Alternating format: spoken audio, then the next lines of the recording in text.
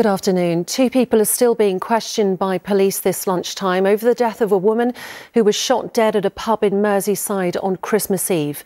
26-year-old Elle Edwards died and 4 others were injured in the shooting. Kelly Foran is at the scene in Wallasey. And Kelly, the man and woman arrested are still in custody.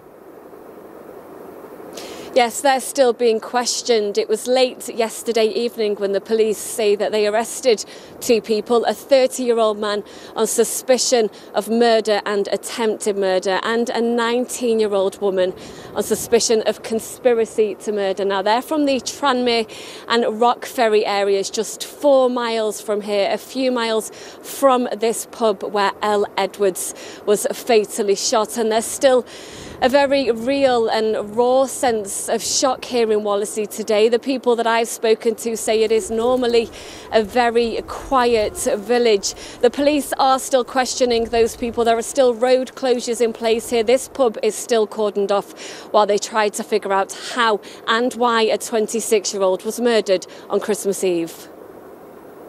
Kelly, thank you.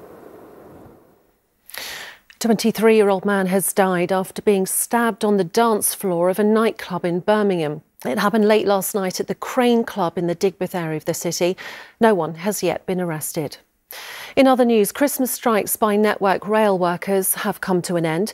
Passengers, though, are still being warned to expect delays over the festive period, with more strikes planned. A 24-hour walkout by cross-country train staff will run into this evening.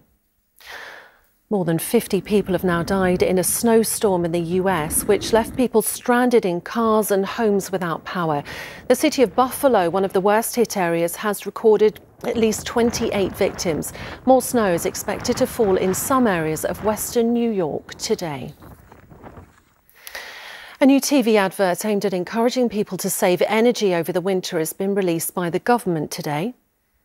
In 30 seconds, you can turn a boiler flow temperature down here, or switch these off there. Change this. It's part of a public information campaign which began earlier this month, aimed at helping people to cut their bills and reduce the pressure on the energy network. A plan for a similar campaign earlier this year was scrapped after critics said it was too much like a nanny state.